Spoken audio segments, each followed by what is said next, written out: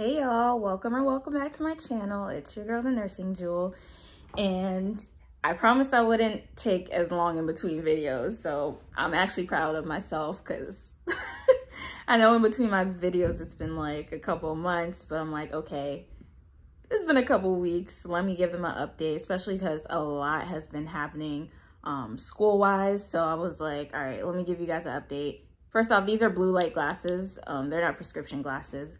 Whenever I do schoolwork on my laptop, my husband actually made me get the blue light glasses because he's big on like protecting my eyes and stuff. So he got these for me.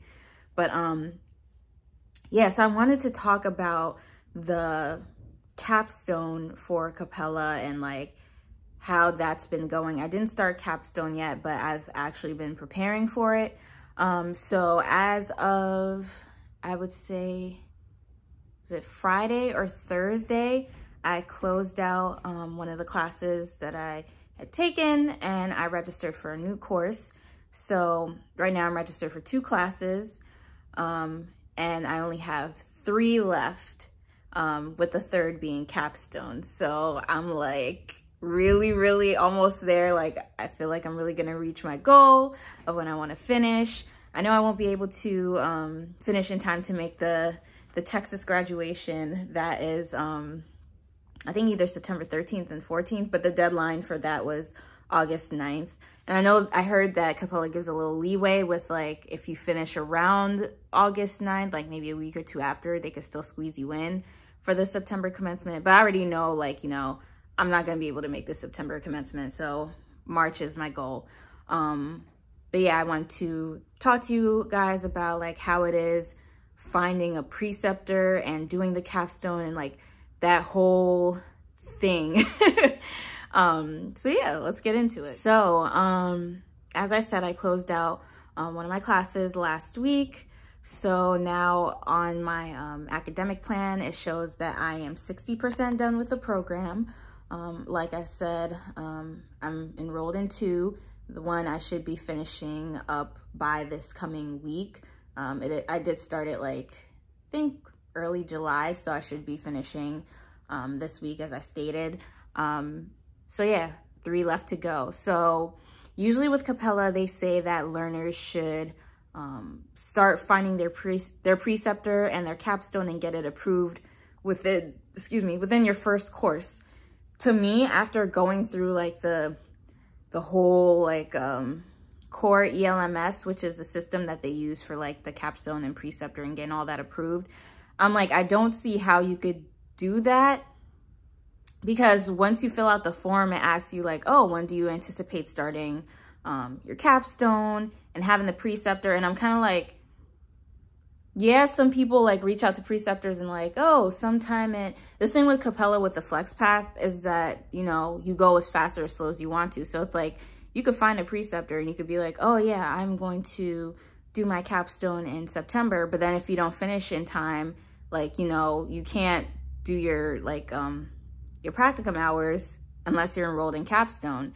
So it's like, it's kind of weird in that sense where it's like, you know, you don't really know exactly when you're going to start capstone unless you're really focused and have a plan of, yes, I'm going to finish all my classes by this date and I'm going to start capstone, and then you could reach out to a preceptor. But I think that's one of the funky parts of being a FlexPath student at Capella, is that like when you reach out to the preceptors, you kind of have to guess when you tell them like, oh, hey, I need, can I have my practicum at your site? So yeah, right before I finished, right before I went to Florida. By the way, I went to Florida last month. If you guys want to see the vlog, I went with my husband and his family. It'll be in my main channel. The link will be in the description box below. Check it out. But yeah, right before I went to Florida, I started reaching out to different sites to ask them, you know, hey, you got any preceptors? Can I use your site for my practicum?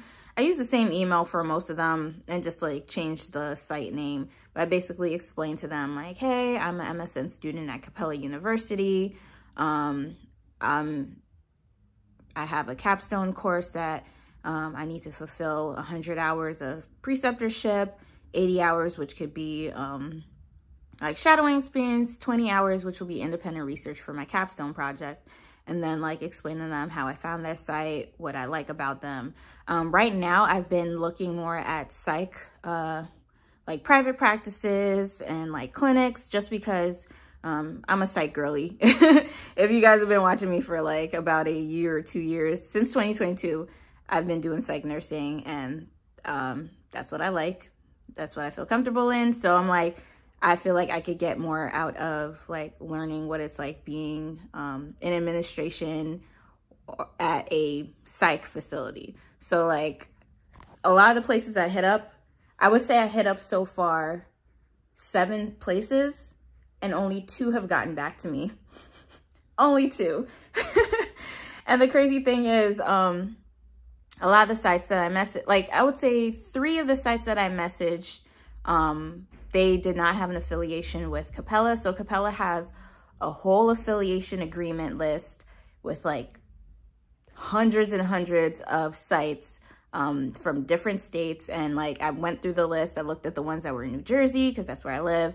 I looked at the ones that were nearest to where I live because New Jersey's big. So like one place could be in New Jersey, but it's like a 2-hour drive for me. So like I looked at places that were closer. So 3 of them that I messaged, they were not on the affiliation list, but they were closer to where I live, like closer to my town.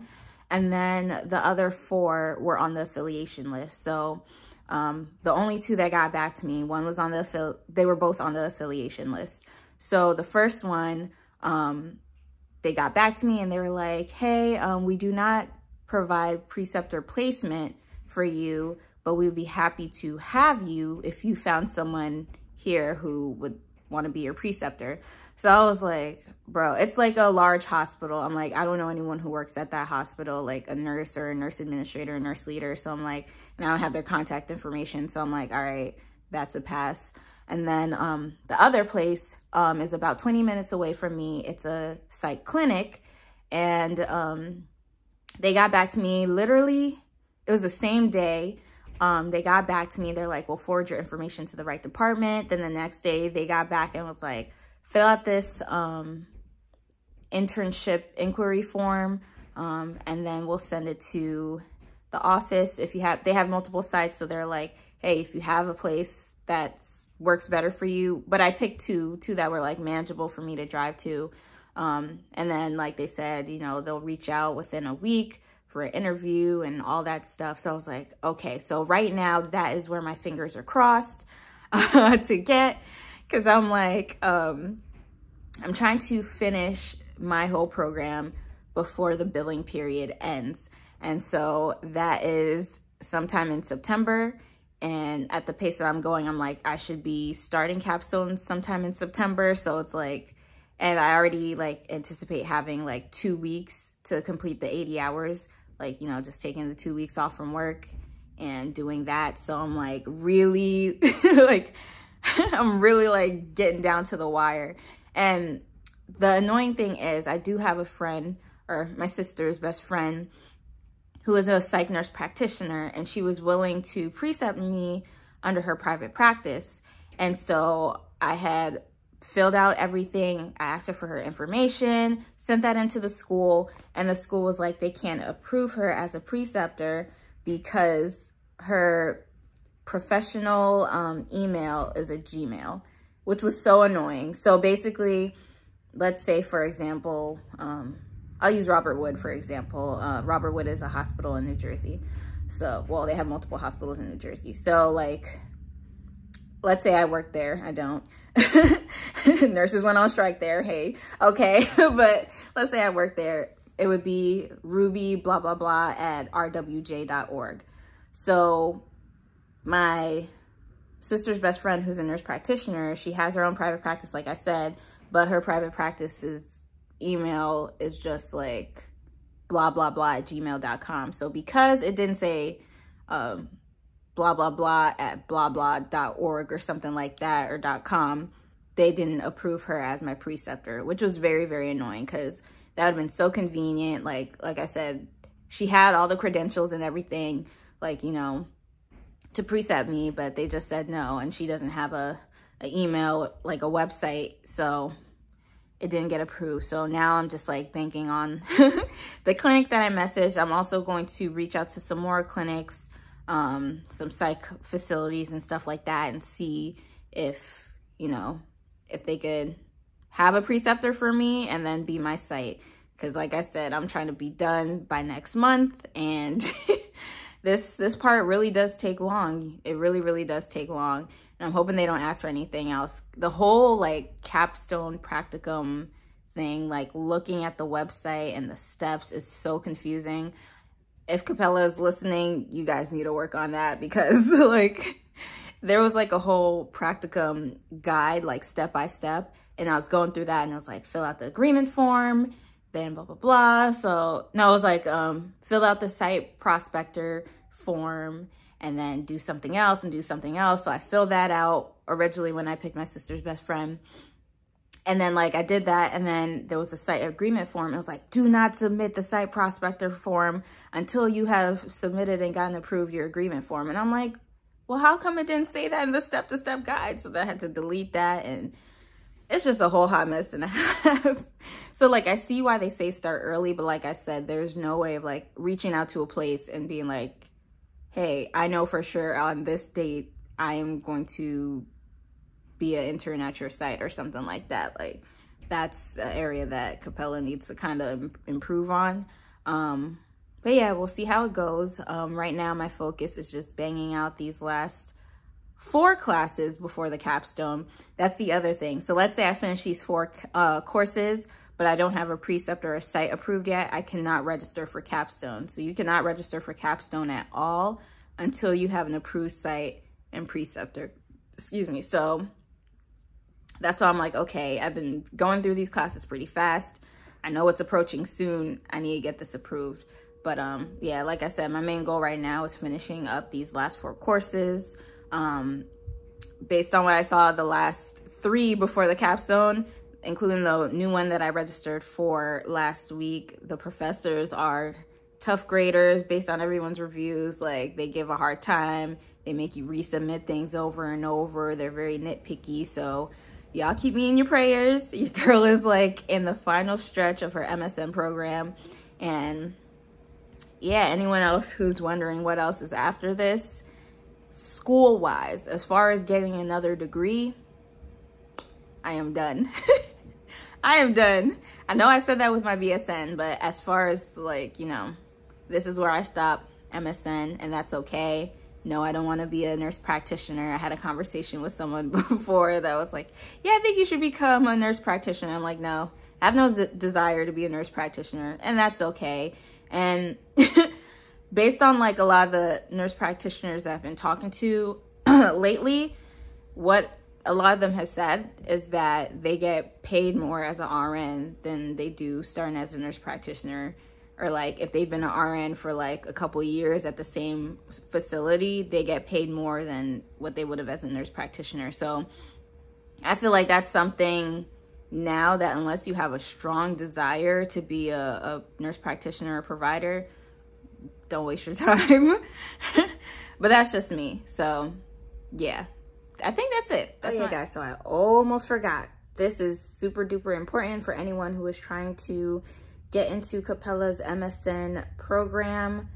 Listen up. So I would say right when I started applying to Preceptor sites and Practicum sites, Capella decided to drop a new bombshell. That's what my mom usually says, a bombshell. But no, so they decided they will be to line up with industry standards. They will now be increasing the Practicum required hours from 100 to 500 direct or indirect clinical hours. So this is huge because one of the things that people like about Capella is that it is quick. People have been able to finish within 3 months, 6 months, 4 or 5, you name it. From what I've seen in all the Facebook chats, and I agree as well, I feel like this is a big money grab for Capella. Basically what they're doing is, because I'm like, sorry, because like talking to my one friend who's in the MSN education specialization, we both agree that like, hey, no one really needs 500 hours unless you're doing like, unless you're going to be a nurse practitioner. Like, why else would anyone need 500 hours of like clinical or practicum hours? Like, that makes no sense. I don't know what industry standards they're trying to line up with, but unless it's for like, you know, nurse practitioner, that's the only way it makes sense. But Capella is actually doing this for all of their MSN programs and specializations. That means nursing leadership and administration, education, care coordination, informatics, and well, they don't have a FlexPath for nurse practitioner, but yeah, all of their MSN FlexPath and guided path programs is now 500. Well, starting October 7th or 8th, they said, it'll be required to complete 500 hours. And when you look at it, especially FlexPath, that's holding you back. Like, even if you were to take 3 months off of work, which is like kind of impossible, like, wait, am I wording it right? Okay. So the equivalent of 500 hours when I looked it up is the equivalent of taking 3 months off of work if you want to do it every single week, which is impossible. So they're literally making the FlexPath program stretched out for like an extra 3, 4, 5 months for people, which is definitely unfair. So what a lot of people, I think that I've seen is a lot of people have been applying to Capella like before the October deadline, because I think it only applies to people who start October 7th or 8th, or people who have taken a break, like how I used to take breaks in Capella. Like if I were to take a break right now and say like, you know what, I'm gonna take a break and come back into the program, they will automatically put me into the 500 hour requirement. So for now, it's still 100 hours for me. I think anyone who applies and gets accepted and starts before October 7th or 8th, I think you could still make the 100 hour requirement. But I just thought like, you know, because a lot of people have been contacting, not contacting me, but telling me that they're interested in the program. And this is definitely something that definitely makes a big difference, because one of the things, like I said before, Capella is known for is people getting their master's degrees pretty fast, faster than a lot of these other universities like Walden or Grand Canyon. You know, you do your paperwork. If you're on it, you finish. But now, like I said, with the 500 hour requirement, that's definitely like, you know, and they didn't say if like, kind of like how like the 100 hours, 80 hours could be like at your site, and then 20 hours could be like you at home working on your capstone. They didn't designate how much is like split up for the 500 hours. They just said 500 hours, period. So anyone who's interested in Capella, I would say start now or start by September, or, you know, maybe reconsider, because other schools, you know, they don't have that 500 hour requirement. So just a FYI for anyone who wants to, who's thinking about starting Capella, you know, hurry up. That's my update, y'all. So keep me in your prayers. And yeah, check out my video on my main channel, like I said. Yeah, I usually post there more than on this channel. Sorry, guys. Life has been lifing, but like in a good way, like I said in my last video. So, you know, I like to post all my little adventures that I go on, especially with my husband now. Like, you know, I like to post that all on my main channel. So if you guys are interested in being nosy, you know, check that out. Check out my wedding video. We're actually coming up on our 1-year anniversary in a couple of weeks. So like, you know, support the couple by watching our wedding video. But yeah, I think that's about it. So yeah, guys, if you like this video, please give it a like, comment, and subscribe, and I'll catch you guys in the next one. Peace.